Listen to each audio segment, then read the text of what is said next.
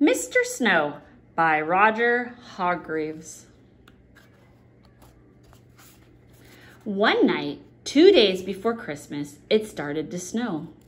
All night it snowed and snowed and snowed and snowed and snowed.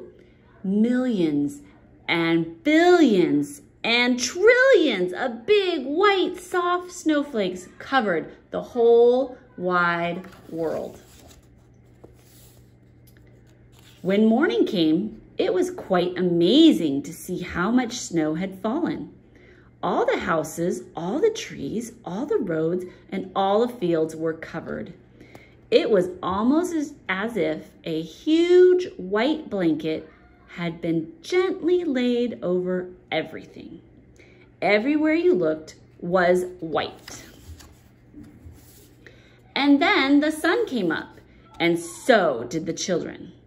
They were all dressed up and muffled up, wearing scarves and woolies and gloves and boots so that they wouldn't catch cold. All the children were so excited to see so much snow, which isn't surprising really, because there was more snow than they'd ever seen before. Some of them went on their sleighs, racing down the hills. Some of them, who didn't have sleighs, threw snowballs at each other. One little boy even made a snowball that was as big as himself. And some of the children made snowmen. Then it was Christmas Eve. The children all went home early so that they could go to bed early, so that they could get up early to see what Father Christmas had brought them. But that particular Christmas Eve, Father Christmas was in trouble. And the trouble was that it had snowed so much that Father Christmas was stuck. Well and truly stuck. There was so much snow that his reindeer simply couldn't pull his sleigh piled high with all the presents that he had to deliver to all the children. Oh dear, thought Father Christmas to himself. Oh dear me, what am I going to do? He sat down on his sack of toys and thought how he could manage to deliver all the presents to all the children before they woke up on Christmas morning. Oh dear me, he said out loud and sighed. Now, it just so happened that Father Christmas had got himself stuck just beside a snowman, which one of the children had built. And that gave him an idea. A good idea. A very good idea. A very good idea indeed.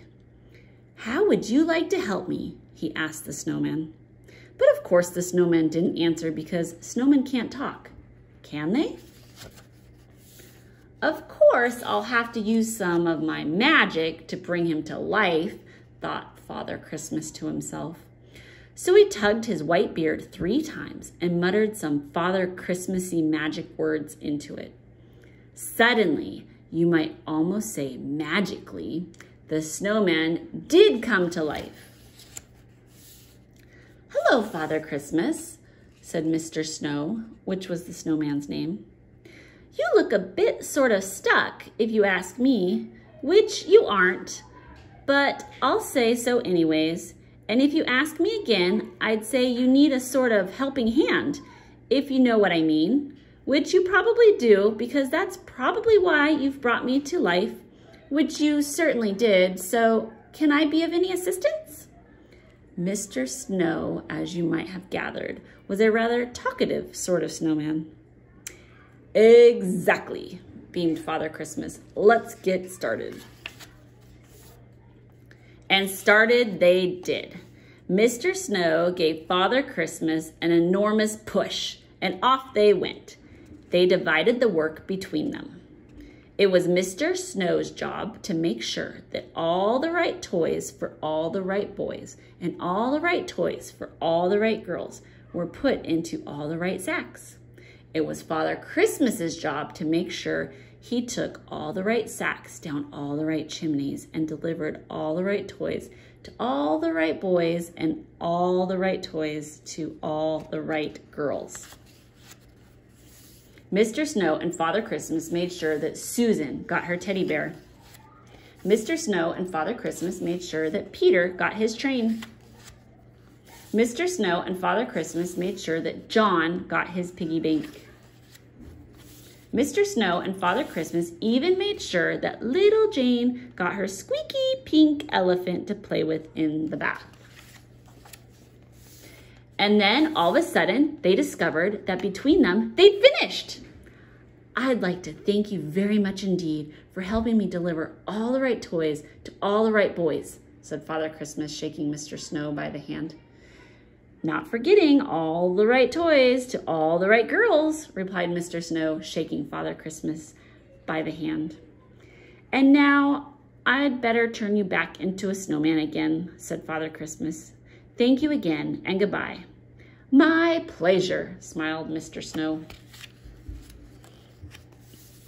And do you know, from that Christmas to this Christmas, Father Christmas always chooses a snowman to help him.